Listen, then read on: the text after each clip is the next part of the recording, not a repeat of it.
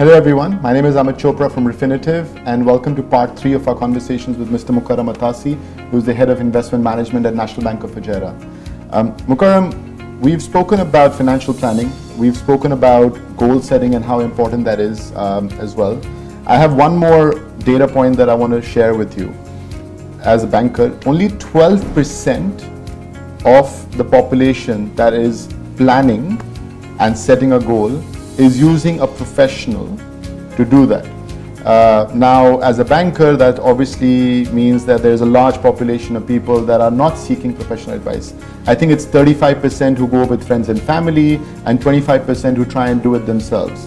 So please introduce us to what does a bank provide as a service, or any financial advisor provide as a service, and why do we need one? We need one. We seek professional advice, just like in any other profession, right?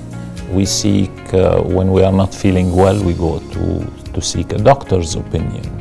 When we want to send our children to schools, we go and seek educational opinions.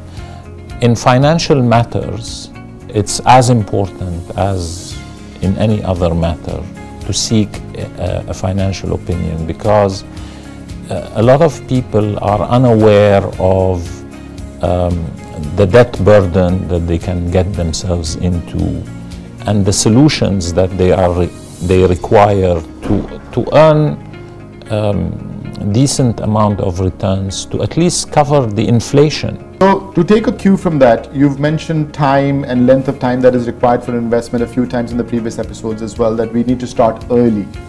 If I were to say retire at 65 or 55, could you quantify what is early, or what kind of time frames that you're looking at? Okay, very early would be 30 years. Okay. Reasonably early would be 15 to 20 years. And that way you put less stress on yourself. So 15 years is essentially, we would be saying, is the minimum that you should try and give yourself. I would say it's the minimum, because you will still have achievable, realistic returns without taking too much risk. Where you will be able to achieve a 7% return to meet those retirement objectives. Perfect. In our next conversation, we'll talk about what those solutions are and how they look like. But thank you very much for joining us for this one. Thank you, guys.